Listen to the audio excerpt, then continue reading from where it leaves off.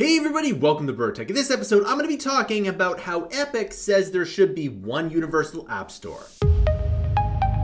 Alright, welcome back. For this video, make sure that you like to subscribe. The more subscribes you get, the more content we can make. Number one reason why you subscribe to this amazing YouTube channel is to get the money-making trends before they go mainstream. Alright, so I'm taking just a little bit of a break from my Udemy stuff just because I want to talk about this particular article that came across my desk. So, as you probably know, there's been a huge spat between Apple and Epic Games about the App Store. And the App Store is probably a really good example of it's a very good marketplace, right? The thing about the App Store, though, is that it's really closed, and there's probably going to be a lot of news of that in the future. But what Epic is saying is that there should be one universal App Store, and I think this is an absolutely good idea. But let's take a look at some of the things that need to happen in order to make this universal App Store work.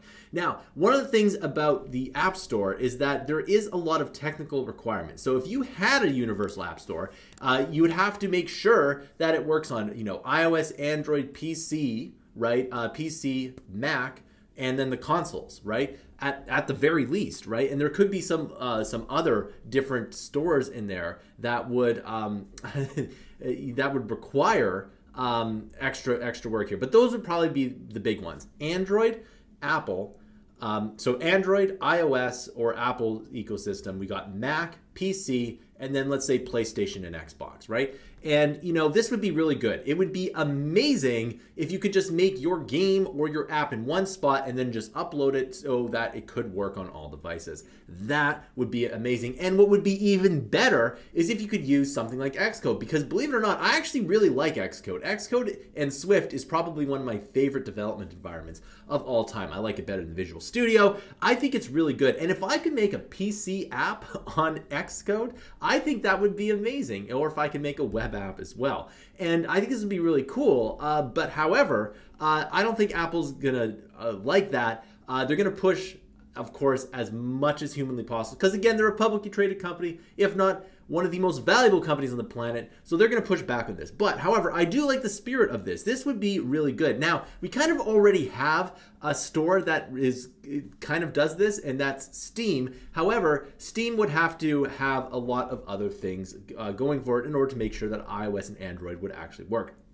Nevertheless, if there is a universal app store, one of the things Apple does really well is the review process. And I think the review process needs to be there. And of course, there needs to be some kind of fees associated with the review process, because of course, it can take a lot of time and money to actually review an app. And that review process really does limit the malware. Now, we do not want an app store, a universal app store, that has a bunch of malware on it. That's not what we want. So there has to be some kind of gatekeeper. Now, the gatekeepers would probably do something along the lines of not filter for content, but filter for any kind of vulnerabilities like malware and stuff. And the reason why they would do that is because, well, if it was filtering for content, that would be a little bit more tricky to do. Now, of course, there could be a decentralized platform, but again, the big problem is whether or not you can sideload apps onto iOS devices. And that's really the big crux of what Apple's trying to fight. They really don't want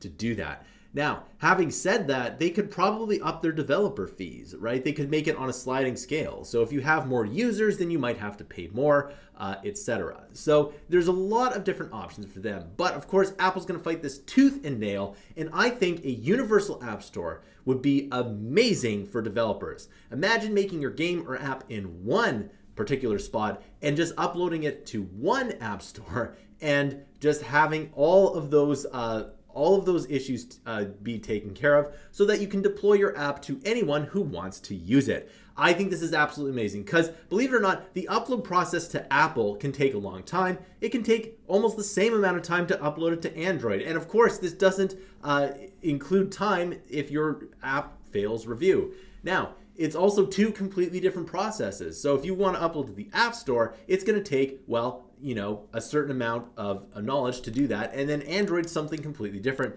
let alone PC or Mac. Now, having said that, it would be amazing if you could do this, and I think it would be a really good idea. So I'm very much in favor of of a single universal app store. I think it's a really good idea. All right, so that concludes this video. let me know your thoughts. Do you think a universal app store is good? Do you want to side load apps onto your iPhone? I want to know in your comments down below. Remember, this channel doesn't do Patreon, said we sell our digital products down below. More money to get for the content you buy below, the more content we can make. Thanks for watching, and I'll see you in another video.